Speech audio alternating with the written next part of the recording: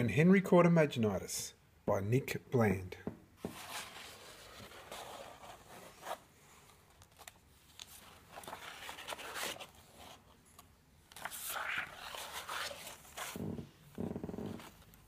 Henry was a very serious boy.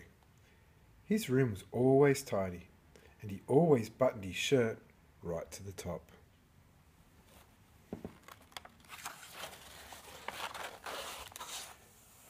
Henry never daydreamed or played with toys. He preferred doing sums and straightening things that were wonky. Until one day, Henry had a thought that didn't make any sense at all. And before he could unthink it, Henry and his silly thought were sailing the seven seas. Henry was very confused.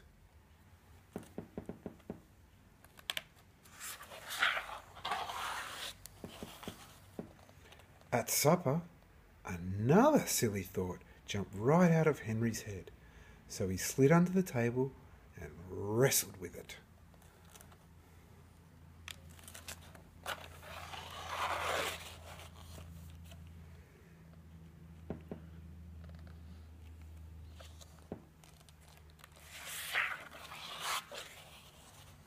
Henry's silly thoughts were getting bigger and bigger.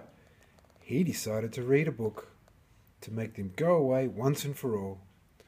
On the shelf he found the Big Book of Sensible Things. Perfect, he thought.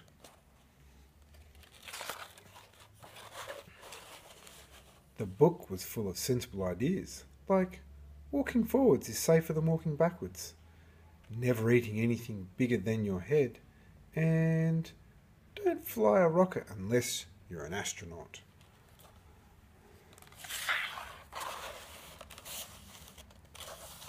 Henry was feeling much better.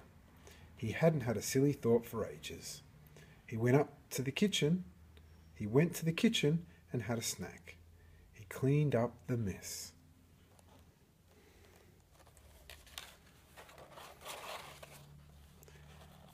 And took out the rubbish.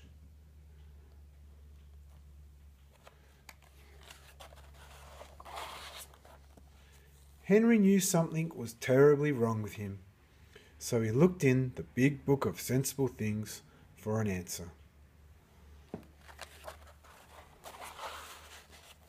The book said, if your head is full of silly thoughts, you've caught Imaginitis.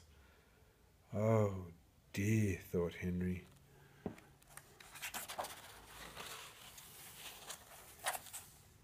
The Big Book of Sensible Things said there was only one cure. Henry would have to grow up, and that could take a very long time.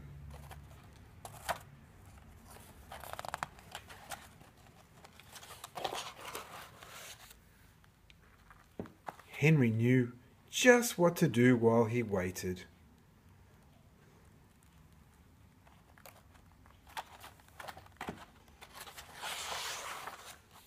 He built a wonky castle fit for an imaginary king. But just until I grow up, he said. And that, Henry thought, was a very sensible idea. The end.